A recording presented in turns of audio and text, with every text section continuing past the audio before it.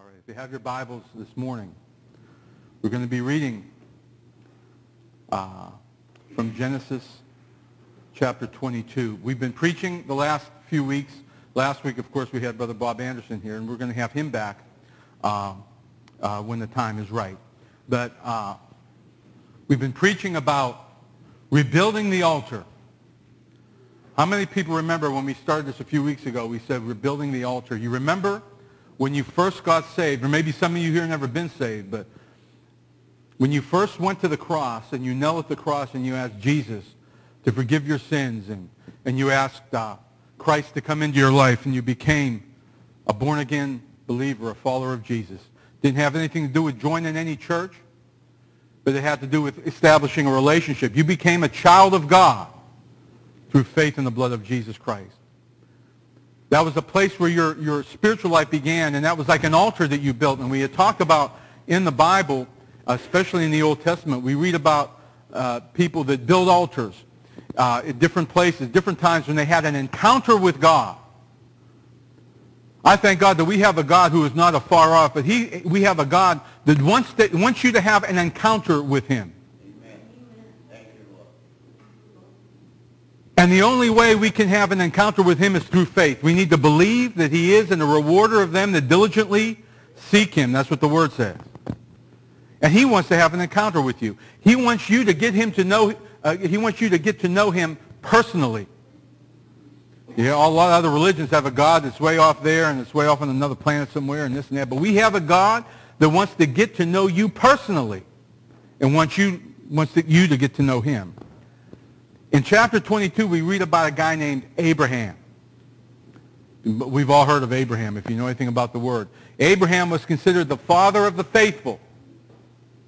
In fact, when the Apostle Paul in the New Testament wanted to explain salvation, he didn't talk about Peter.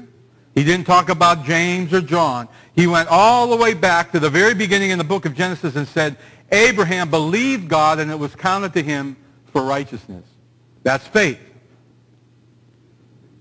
Abraham is an example of saving faith. And in chapter 22, we read about a story that is really kind of a pivotal story in the Word because, again, the New Testament writers refer to this story as a foundation for what we believe. We know that God promised Abraham when he was living in a place called Ur of the Chaldees, he says, I want you to leave your family. I want you to leave your city, take your wife and your servants with you, and I want you to go to a place I'm going to show you. And when you get there, I'm going to establish you, and I'm going to give you an offspring. I'm going to give you a progeny that's going to be like the stars in the sky or the sand in the sea. That means you're going to have offspring. You're going to have children and grandchildren, great-grandchildren. They're going to populate. They're going to be everywhere. Now, the only problem was Abraham's wife, Sarah, was barren. She didn't have any children. She couldn't have children. But when Abraham was 99 and Sarah was 89, God said, Abraham, you're going to have a son. And Abraham laughed. And Sarah laughed. They laughed. They said, 89 years old. I don't know. Now, Miss Jane, just imagine if somebody came up to you and said, Miss Jane, you're going to have a... Y'all had a pretty good laugh at that one, didn't you? And Miss Jane is back there saying, well, not me. I already did that. But 89 years old. And she had a son. And they named the son Isaac because Isaac means laughter.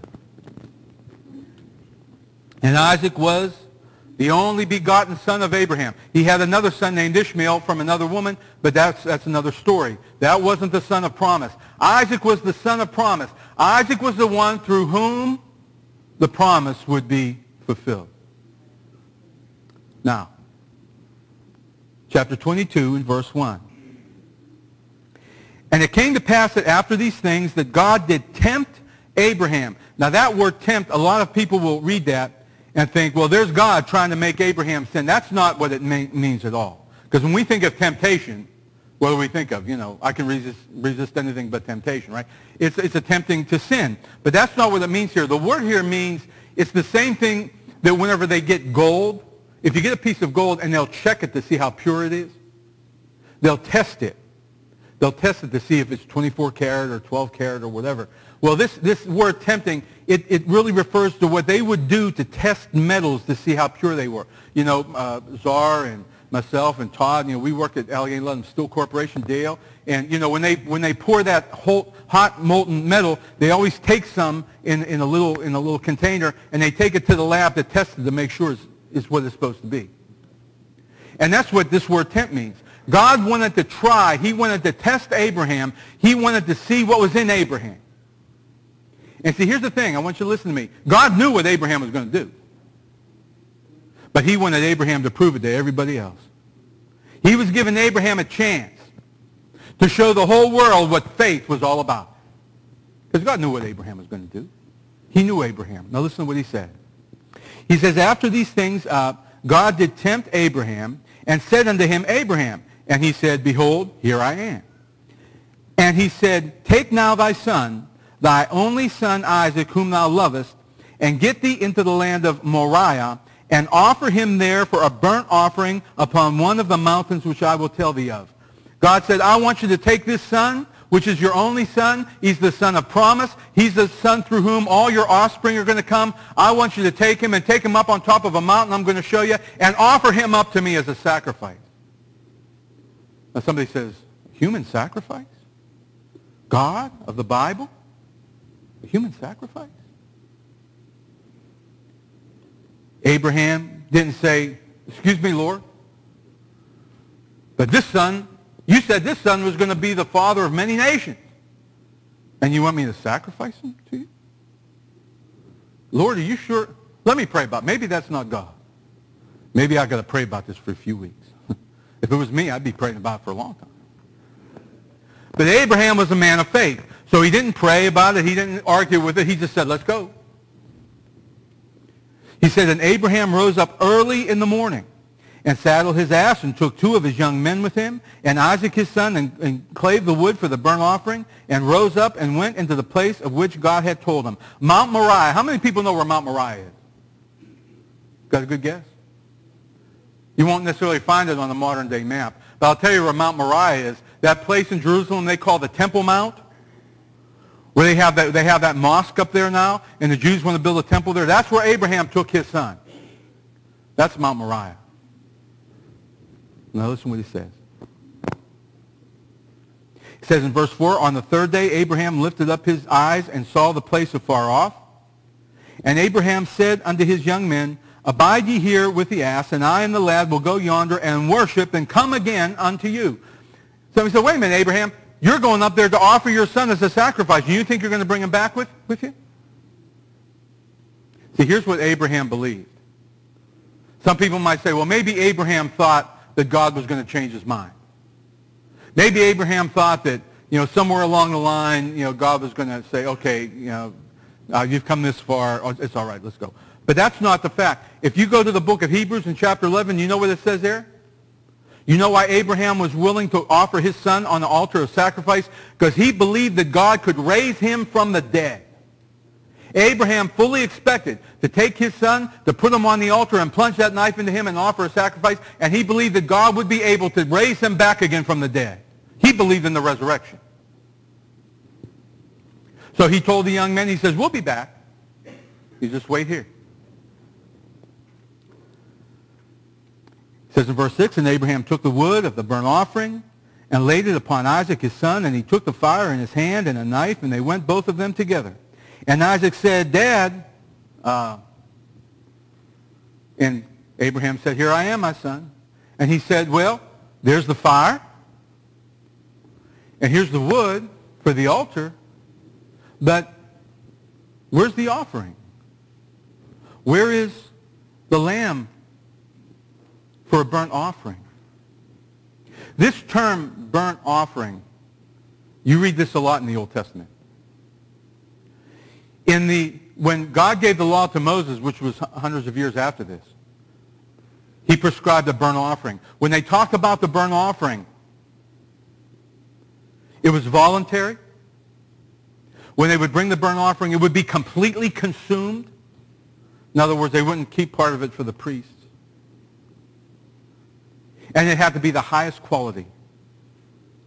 The finest. You couldn't just pick, you couldn't find a lamb in the flock that was kind of, that was limping or maybe had one eye. Or they had to get the best they could find, unblemished, and bring it.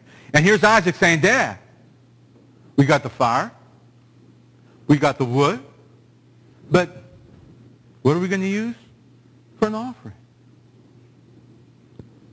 Listen what Abraham said. Abraham said, my son, God will provide himself a lamb for a burnt offering. He said, God will provide the lamb. Please get the picture because we're talking about building an altar here. We're talking about building a place of remembrance, a place of worship, a place of encounter that Abraham was about to do. On the way up to that top of that mountain, Abraham fully expected that when he would get to the top of that mountain, he would plunge his knife into his son's heart and light the fire and consume him as a worship offering to his God. He said this. And they came to the place where God had told him of, and Abraham, what did he do? He built an altar there. And he laid the wood in order and bound Isaac his son, and laid him on the altar upon the wood. And Abraham stretched forth his hand and took his knife to slay his son. I mean, Abraham meant business. He believed God. And he fully expected to slay his son, and he knew God would raise him back from the dead. Listen what happened. And while he's there at that altar, an angel spoke. A messenger from God. The angel of the Lord. Probably the pre-incarnate Christ himself. He called unto him out of heaven and said, Abraham. And Abraham said, Here am I. And he said, Lay not thy hand upon the lad, neither do thou anything unto him. For now I know that thou fearest God, seeing that thou hast not withheld thy son, thy only son, from me. And Abraham lifted up his eyes and looked, and behold, behind him a ram caught in the thicket by the horns. And Abraham went and took the ram and offered him up for a burnt offering in the stead of his son. We see here a wonderful picture of what God has done for us. We see here a picture thousands of years before Christ of what God was preparing for everyone who would put their faith in him and who would come to the altar of the cross. Whereas I deserved to hang on that cross for my sins, instead God had provided a lamb. The spotless Lamb of God who takes away the sin of the world. His name is Jesus. He took our punishment. He took our shame. He took our judgment on that cross. When Abraham was ready to plunge his knife into his son's heart, God said, Stop. I got a substitute. I got something else for you. In essence, Isaac was raised from the dead. He never died really, but he was as good as dead. But God spared him, and he provided a substitute. That substitute he provided for Isaac, he provided for you and for me. See, that's the gospel message. That's the gospel message. The judgment that should be mine, Christ took on him, so that the life that was his can now be mine. Listen. Abraham called the name of that place, what? Jehovah Jireh. As it is said to this day, in the mount of the Lord it shall be seen. That word Jehovah Jireh, we can translate that Jehovah, the God who provides, the God who will see to it. He's the God who has provided for us a substitute to take our sins. Now, when we talk about an altar, remember we said it's a place of worship. Abraham said to the fellows he left behind, he says, we're going to worship God. It's a place where we tell God how much he means to us. We're willing to give whatever it takes to give to him whatever we need to express to him how much he means. What does God mean to you? Let me ask you this. What are you not willing to give up for the Lord? What in your life is more important than your relationship with him? It might not be anything that looks bad on the outside. It could be something inconsequential. But what is it? See, true worship isn't about singing. I thank God we have a worship team and we lift our hands and sing and praise God. That's wonderful that we can do that. That's worship. That's praise and worship. That's good. But real worship is, what are you willing to give? Abraham was willing to give his son. He went to worship God. That altar was a place of worship. It was a place of sacrifice. It was a place where he had an encounter with God, a face-to-face, a spirit-to-spirit encounter with God. God spoke to him. And it was a place of remembrance because he gave it a name. On top of that mountain today in the city of Jerusalem is a place that says, I will provide. I am the Lord that will provide. I am the Lord that will see to it. You see, Abraham named that spot, and it stays today with that name. Jehovah Jireh. The God that provides. The God that will see to it. The God that will keep his promise. No matter what it takes.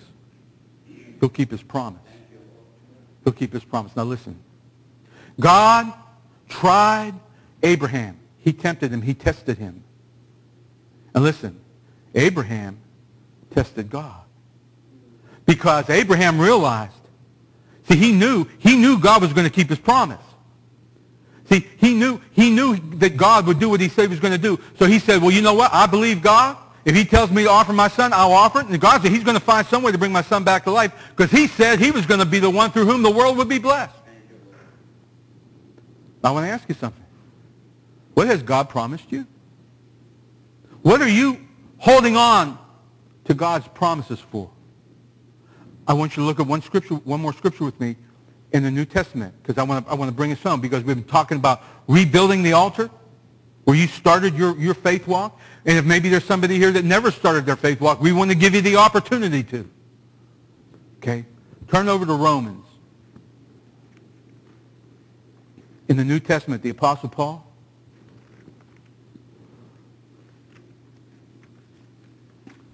Romans chapter 12. Come on, you all know it. You Bible scholars out there, you know what Romans chapter 12 says, don't you?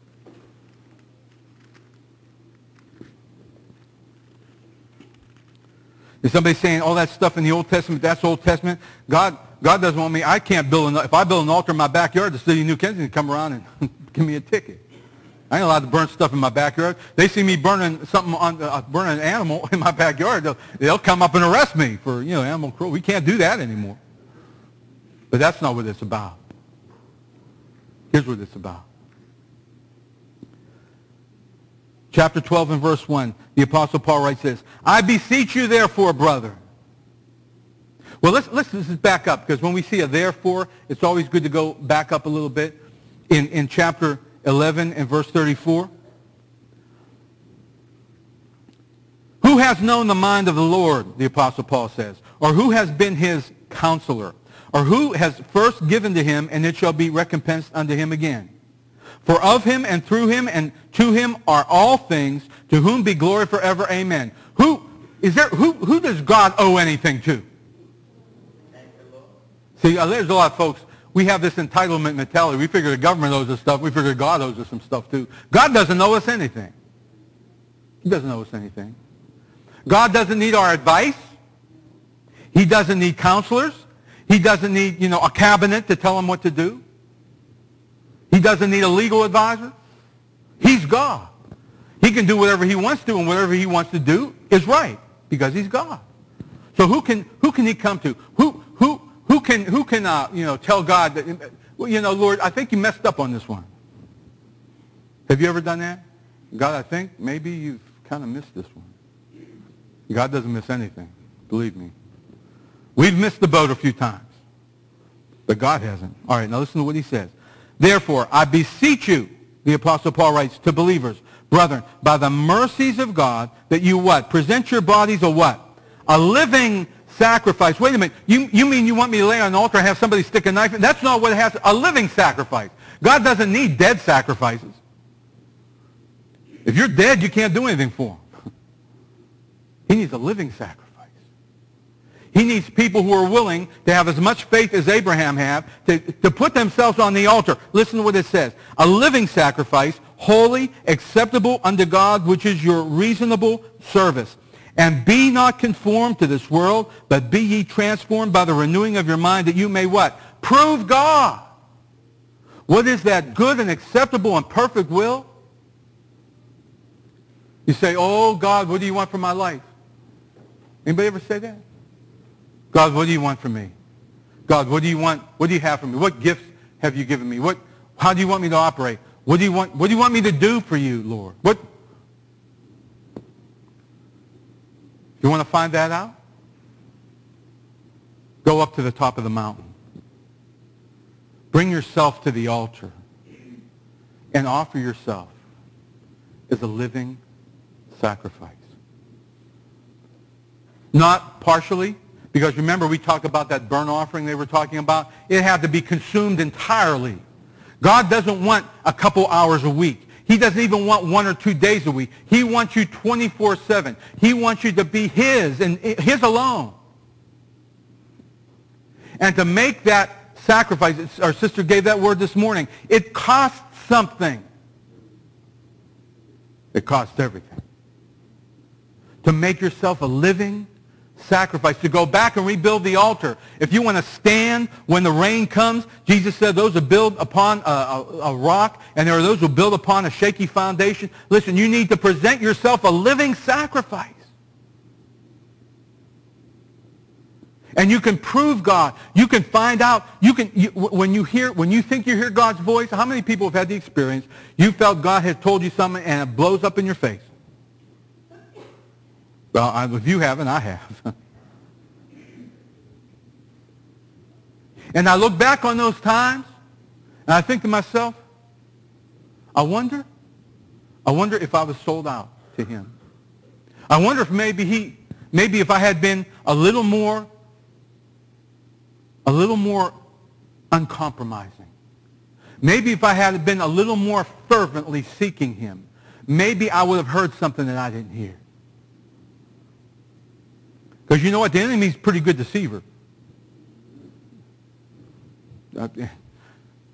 He can make himself look like an angel of light. You know what I'm saying? Huh? He comes looking good. Saying the right words. You know, with an anointing. Boom. Not every anointing comes from the Holy Spirit. I got news for you. It's quiet in here this morning. I don't know what that is, but it's good. Not every anointing was I feel the anointing. You better make sure it's from the Holy Spirit, because the evil spirit can give you an anointing too. Okay, now listen. Okay. We can prove God.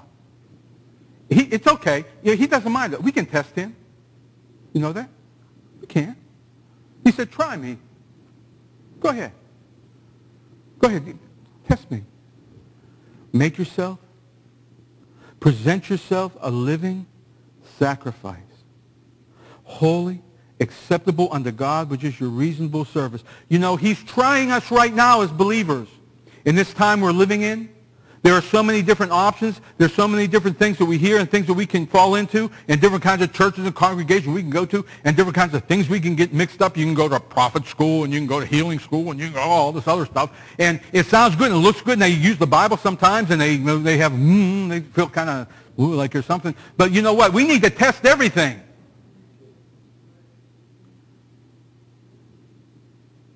We need to present our bodies. We need to say, Lord, here I am.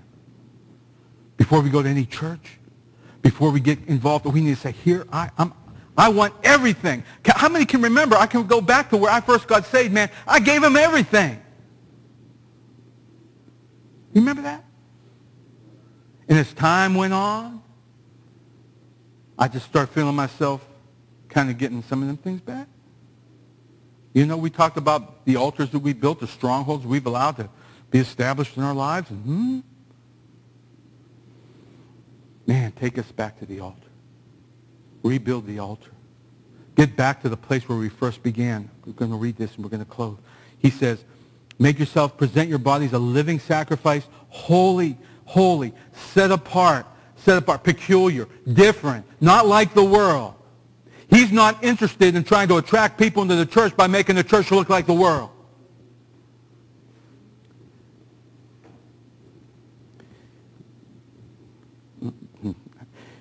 I can get myself in trouble, but I'm not going to say it anymore. He says,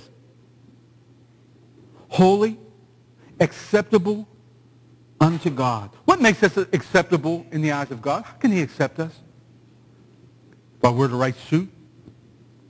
If I put a tie on? Nothing wrong with suit and tie. Don't misunderstand it. If I drive the right car. You know what makes us acceptable to God?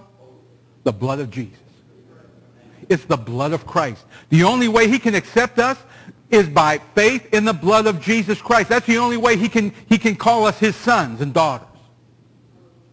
It's not membership in the church or any of that. It's faith in God. It's faith in what Jesus did on the cross. Acceptable. It's your reasonable service. It was only reasonable that Abraham would be willing to offer his son. It sounds crazy to us. But to Abraham, he believed God. Now listen, verse 2. And be not conformed to this world. Do you know what that word conformed? It means like being pressed into a mold. Any of you ever grow up, and some of you old enough to remember Play-Doh? You remember Play-Doh? And you get Play-Doh, and they would give you these little molds, and you make a little fish, you make a little thing, you press them in there, and make the Play-Doh look like whatever. They still have that stuff? Some of you guys, they still got, okay. Or silly putty. They still have silly putty. You know, you put it on a comic strip and pull it up, and the comic strip would be there. And that was kind of cool, but I could never figure out what the purpose of that was. Because it was backwards. You couldn't read it. But that doesn't matter. All right, now, conformed means the world wants to take you and wants to press you into a mold and make you look just like you can. Ladies, thank you for coming. God bless you all. They have to leave. It's good to have you with us. Come back again. Thank you, Patrick.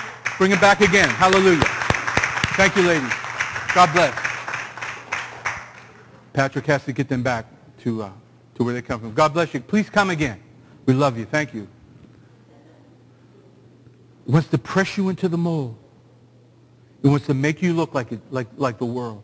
And I'm afraid that the church has been pressed into the mold. The church in the United States, we've allowed ourselves to be pressed into the mold. So we just look like any other thing going on. And maybe we'll get some folks to come in if we make them feel comfortable and make them feel like you're just, going to watch a game or something. We'll just press them in. But the Word tells us not to be conformed. But it tells us to be what? To be transformed by the renewing of your mind. Before I go on, I want to pray for them girls that was in here. Because you know what? They need to know the Lord. I hope it may be something they heard just in these few minutes that we're here. One of them will just say, I need Jesus. Father, we want to pray for these young ladies that were in here this morning.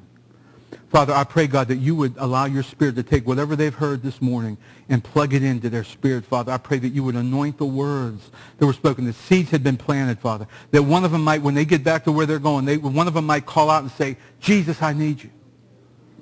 They might call upon the name of the Lord. In the name of Jesus. Thank you, Lord Jesus. Thank you, Lord. Thank you, Lord. Praise the Lord. That we might be transformed or what? Changed. God doesn't want us to be pressed into the mold that the world wants to put us in. He wants us to be changed. He wants us to be transformed. He wants our minds to be renewed. See, that's the living sacrifice. That's the encounter. That's the worship. That's the place of remembrance. When God changed my mind, how many people, he changed my mind. Nobody else could. You ever try to change somebody's mind? They usually don't listen to you. But God can change your mind. He can change your mind. How many people said, God, I need you to change my mind. I want to go back and rebuild the altar. See, I'm believing God. Listen. I'm believing God that we're on the edge of a breakthrough. That as individuals and as a body, But we got to go back. We're not going to, listen, we're not going to get it if we keep trying to do things the way the world says we ought to do things. There was a guy that came to church one time, a long time ago. And the guy used to be a door-to-door salesman, right? And he came in with, he had his girlfriend, they were older, an older couple, they were coming. And he came in, and he came up to me, he says, Pastor, he says, I know how to sell things. He says, and you need a good marketing plan. I said, I don't need no marketing plan. I need the Holy Spirit. I need to be transformed by the renewing of my mind. It's not, listen, we're not trying to sell something. We're trying to present what everybody needs to hear.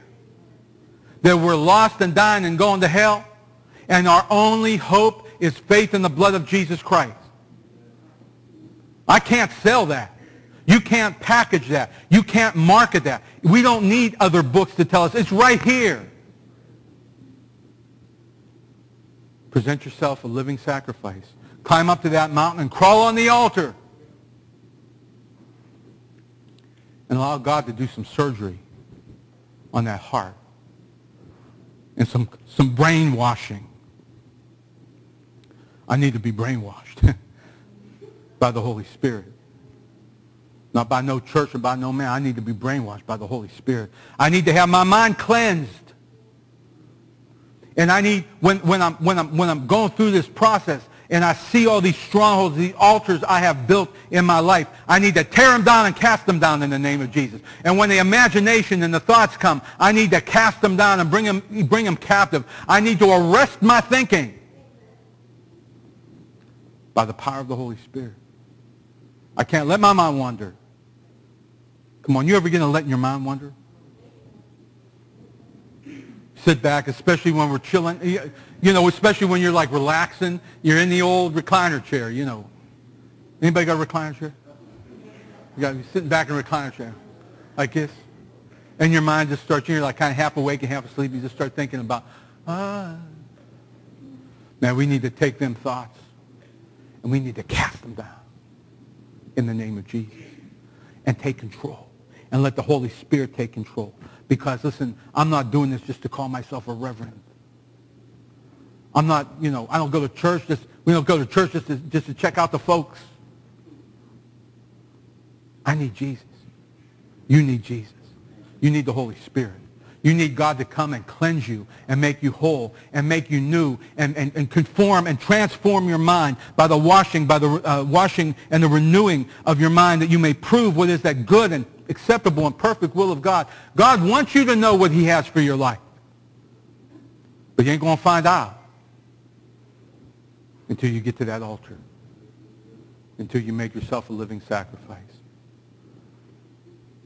How many people can remember when they first crawled on that altar? I was a living sacrifice. And somehow we see ourselves getting off that altar. I want to get back. I want to get back to where I first began. That's kind of like a thing you're going to hear from me over and over again, because that's what I'm trying to do. How many want to go back? Maybe you've never been there to begin with. I don't know. You know, a lot of these young ladies, I was actually praying about doing an altar call while they was here.